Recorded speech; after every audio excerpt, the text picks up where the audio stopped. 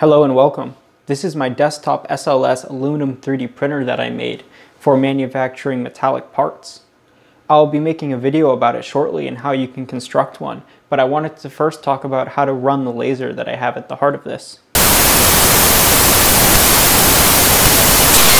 First, get yourself a pair of high-quality laser safety glasses from Survival Lasers. Stay away from Chinesium knockoffs.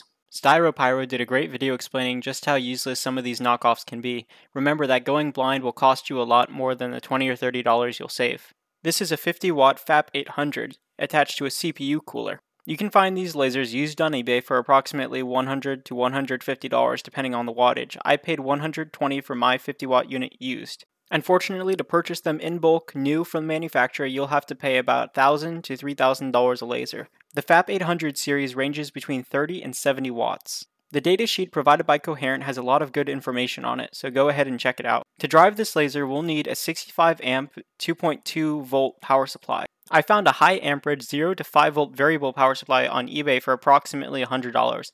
It works very well for this application, but I can't tell you how long it'll last. You'll also want to look for a used fiber optic cable made by Coherent. This particular version is armored, meaning it's very difficult to break. These cables have an SMA connector on it which allow us to connect our accessories to our laser. You'll also want to look for a lens or a culminator that is SMA compatible.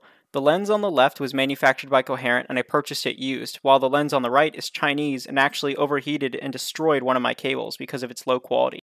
Don't touch the surface of any optics or the ends of your fiber optic cable with your bare hands. Doing so can damage them by leaving organic residue which will later cause the system to overheat.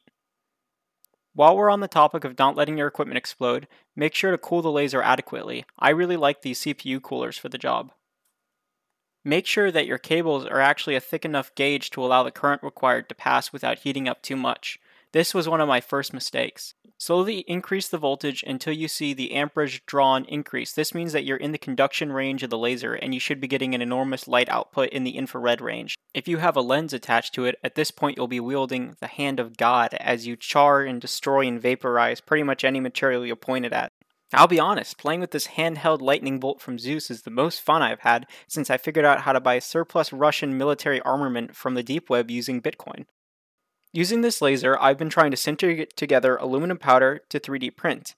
However, the results have been mixed thus far, but I believe this is not the fault of the laser, but rather the fact that I'm not using an inert atmosphere to conduct my experiments.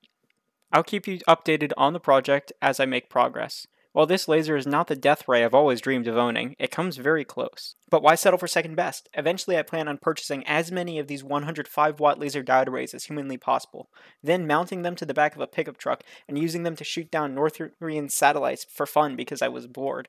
I'm sure this ends well.